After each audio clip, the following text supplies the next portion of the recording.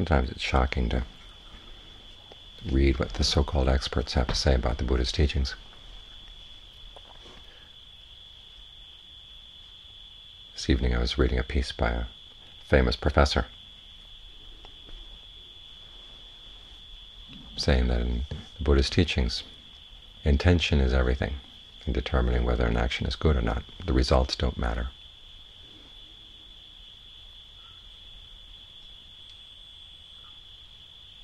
But that's not what the Buddha taught. You look at his teachings to Rahula, 7-year-old kid. He said, look at your intentions and also look at the results of your actions. If you've done something, even though it was with good intentions, but you see that the results were harmful, then you go back and have to look at your intention again, because maybe that intention was based on delusion. Even though it may have been a good intention, it wasn't skillful. Skillful intentions have to be free from delusion, and they have to take the results into consideration as well. I mean, this is how we learn whether our intentions are skillful or not. You look at the results of your actions. In fact, that's the test of everything in the Buddha's teachings. You test his teachings by seeing the results they give. You test your understanding of his teachings by seeing, when you put them into practice, what kind of results do you get. If the results aren't good, then you have to go back and check your understanding.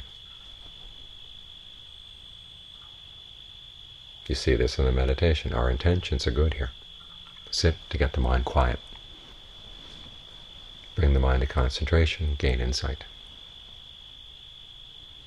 And if everything depended just on the quality of the intention, that would be all you'd have to do, is just hold on to that good intention. But the question is, does it work? Because a lot of times other things need to be brought in as well. You check the results of your actions, how you're focusing on the breath. What happens when you focus on the breath in specific parts of the body? Which parts seem to give the best results? Your conception of where you are in the body, what kind of breathing is good for the body. You've got to check those by looking at the results.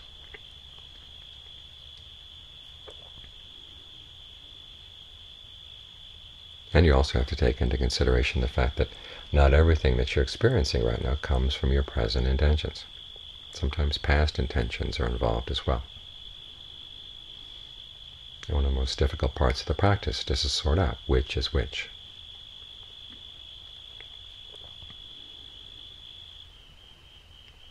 Because even though we come into the practice with good intentions, to put an end to suffering, to be as harmless as possible, the Buddha never promises that the path is going to be easy. That for every good intention you have, especially if you have a long-term intention, the type of intention that he calls a determination, when you make up your mind that there's something you really want to work toward, you're going to have to meet up with obstacles. And there's going to have to be a payoff.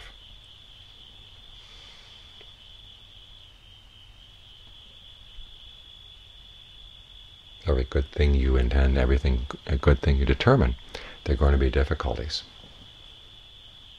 You never promised an easy ride. And so the trick then is how to minimize the difficulties, maximize your strength so you can overcome the difficulties. In Thai they have a statement that says, if there's no Mara, in other words, no obstacles in your path, you never develop your perfections. And the perfections include things like endurance, truthfulness. You make up your mind you're going to do something, you stick with it. And relinquishment. There are certain things you've got to give up in order to practice, in order to stick with those good intentions. So the trick then is learning how to maximize your friends. Over the weekend there was someone who was talking about some difficulties he was having at the office and saying how the question of bringing goodwill to a very difficult situation meant that you had to ignore your conditioning, ignore the conditions around you. But that was a misunderstanding. If you see in a larger sense that you do have other conditions, it's not just the immediate conditions around you. You've got some inner resources you can draw on. And you've got some outer resources you can draw on as well. Our problem many times, given a situation when we seem to be surrounded by difficulties, is we tend to forget that we do have support. External support, internal support. And those conditions sometimes get ignored. If you think of each present moment, there are elements coming in from the past, elements coming in from the present. The elements coming in from the present are your present intentions. Things that come in from the past are things that are happening to you, but also the qualities of mind that you're carrying around with you. Your understandings, your inner strengths. They're potentially there as well. And the question is, which of these past influences are you going to nurture? I think of yourself as having a big seed bank.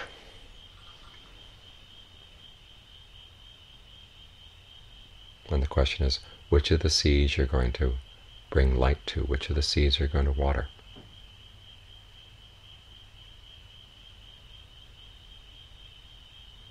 And emphasize those. Because endurance, or patience, the word khanti in Pali, doesn't mean you just simply sit through and weather things, and grit your teeth and try to hold out as best you can. It means realizing that you also have positive things you can draw on. The situation has both good and bad. You've got to look for the good, nurture the good. Sometimes you look around you outside, there doesn't seem to be much good out there. Well, you've got some good inside. This is why we practice, is to develop those inner qualities, the strength and the fortitude and the discernment that helps us to see what we can draw on, what are the positive potentials within any situation, so that when you have to make a trade-off, you're not constantly focused on the difficulties. If you focus on the difficulties, it just makes it harder and harder to deal with the situation. Focus on what good potentials you have.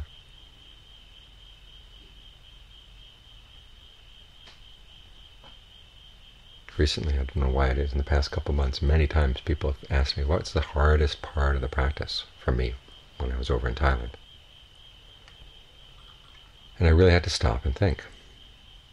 And then I realized the fact that I had to stop and think was probably the answer.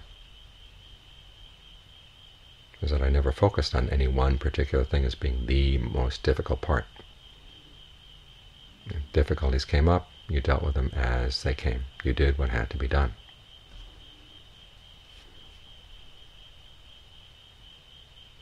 And you tried to find what strengths you had to muster. So you weren't focused on how difficult it was, but you were more interested in the challenge to your ingenuity. And figure, well, what can I draw on here to see me through the day, to see me through the situation? So in other words, even though there are difficulties, you don't focus on them to the point of weighing yourself down. You look at the positive aspects, the good that's coming from your skillful intentions.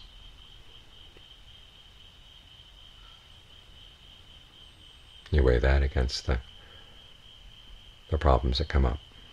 There's that passage I've referred to many times in the novel about ancient China. The principle that is, if you want any happiness in life, you have to decide there's one thing you want more than anything else, and you're willing to sacrifice everything else for that one thing. There's a lot of truth there. But the trick is learning how to make the sacrifices in the way of not feeling the sacrifice is like a knife being plunged into you every time you make the sacrifice. You learn how to remind yourself of the good that's coming from the skillfulness of your intentions. The good you see actually happening and the good you anticipate. And as the Buddha said, this is a sign of wisdom. When there's a difficult decision, but you know it's going to lead to good results down the line. that you can focus on those good results in such a way that you can stick with that good decision, that good intention, that determination you've made.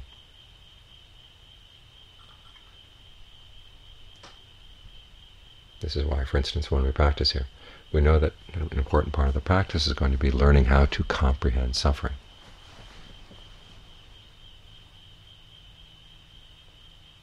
But then you look at the path. It's not all suffering. There, in right concentration, is a sense of ease, a sense of rapture. You learn how to develop these things so that you have strengths to draw on, so that when suffering comes up, you're not totally surrounded by it. You realize you've got at least some part of the territory. There's a potential for rapture, there's a potential for ease that you can draw on. And you don't let the story or the narrative of the outside world hide that potential from you. You want to keep that potential always in mind, so that the story doesn't overwhelm you. That you've got your inner resources that are independent of the story, or at least another storyline that's going on at the same time.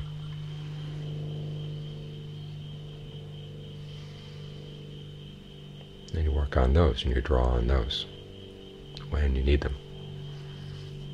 This is why the skills of concentration are not meant to be practiced only while you're sitting here with your eyes closed. You work on them now because there are fewer distractions.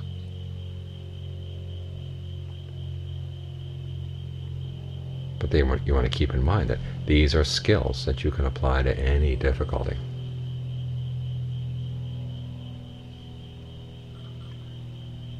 It's like practicing a musical instrument. You go off and you practice in a quiet room with nobody else around. But eventually you've got to go out and play that piece in front of other people.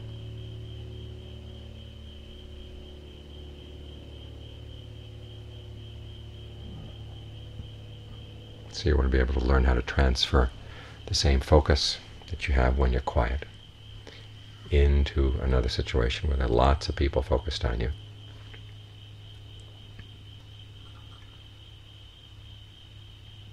And the emotions that come up when you're in the midst of a situation with a lot of other people around you. You've got to learn how to not nurture the difficult emotions or the emotions that are going to get in the way of a skillful reaction, and nurture the skillful ones instead, and remind yourself you've got both inside. Sometimes an emotion comes flaring up and you think that's your real feeling at that particular time. Well, it's one of the potential feelings, and it's one that's happened to get the water and the sunlight, if you think of it as a seed. And you've got to decide, is this a good emotion to go with, or is it going to get in the way? And you try to look for the alternatives as well. Nurture those instead.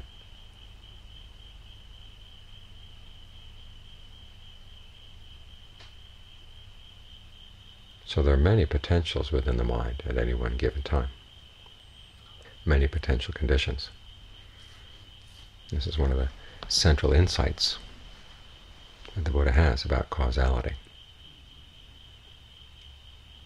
is that our experience of the present moment is shaped not only by past intentions, but by current intentions. And one of your current intentions is, which past potentials are you going to focus on?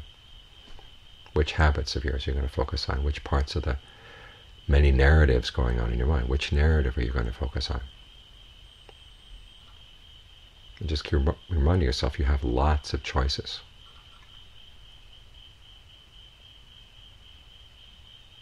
Another question that came up over the weekend was, in this tradition, what's the role of a teacher? And one of those roles is to remind you you've got more potentials than you might have thought, more possibilities in any one situation than you might have thought.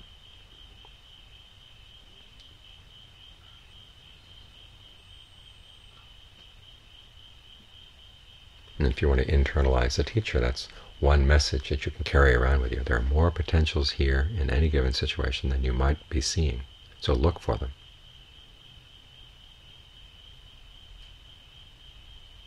You've got the way you're breathing, which is something we tend to overlook in difficult situations, but it's probably one of the most important things you can carry into a difficult situation.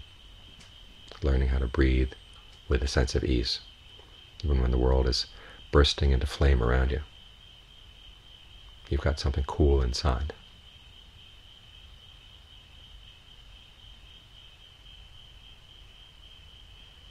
There's the way you can frame the situation, the labels you're putting on things. There's lots of freedom of choice here. The situation is not a given. You can help shape it. And the more you keep in mind the fact that there are lots of potentials that you can draw on, the easier it's going to be to find the skillful response, to put up with the difficulty and yet not feel overwhelmed by it. And even when the situation is bad, you can make the best of it. So that the determinations you've made, that you realize are for long-term welfare and happiness for yourself, for the people around you, you can maintain those determinations.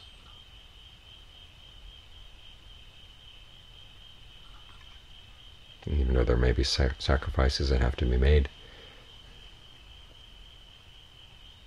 you see that the sacrifice is well worth the effort, that the results that come out are going to be good and lasting.